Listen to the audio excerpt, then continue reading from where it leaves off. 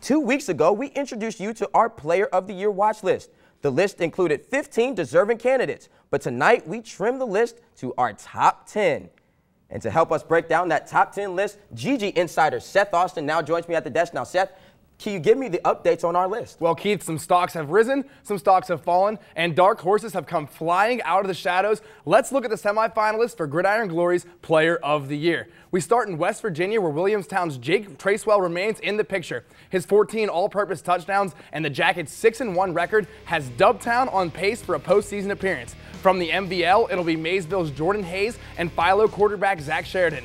Hayes has amassed 709 yards on the ground with 8 touchdowns. And Keith, get this, Sheridan has over 1,000 all-purpose yards with 18 TDs, but as a defensive back, he has 3 picks of his own, and he's taken 2 back for the score. Truly impressive. Impressive is indeed the word, but what about the boys from the TVC Hawking? Well, we start out with a pair of tailbacks. Southern's Tyler Barton is leading the Tornado charge toward the postseason with 956 yards and 12 scores on the ground.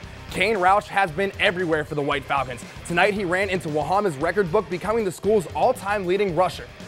Now, what about the defense that's really trying to make it difficult for him? It's got to be those boys from Gloucester, Keith. The Trimble Tomcats defense, 6 shutouts and 8 wins. Their latest coming tonight against the Belpre Golden Eagles. Only 19 points allowed all year, Keith. They have been phenomenal. They've been incredible all season. This defense is truly worthy of being on the list. Now, Seth, bring it on home for us. Let's bring it home. From the TVC Ohio, we have 2 Athens Bulldogs. Quarterback Joe Burrow has over 2,000 yards through the air with 30 all-purpose touchdowns. And his running back, Trey Williams, he has 1,000 yards rushing with a whopping 19 scores. From Meg's, Keith, what is in the water in Pomeroy? I'm not sure, man. Well, the Marauders, they're 6-2, and their running back, Mike Davis, he's leading them with over 1,000 all-purpose yards and 13 touchdowns. And, of course, we cannot forget about Gallia Academy's Wade Gerald. 1,800 passing yards, 852 rushing yards, 38 all-purpose scores. There's a reason he could be here in a few weeks defending the Player of the Year crown, Keith. Wow, I'm not sure how many times a player has won it twice in a row, but he's definitely deserving. So, fans, there is your top 10 list. So, Seth,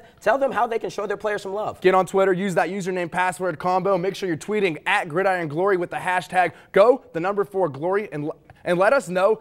Who do you want to see take home the hardware at the end of the season? It should be a glorious race to the finish, Keith. I can't wait to see who will be crowned Gridiron Glory Player of the Year. Thanks a lot, Seth.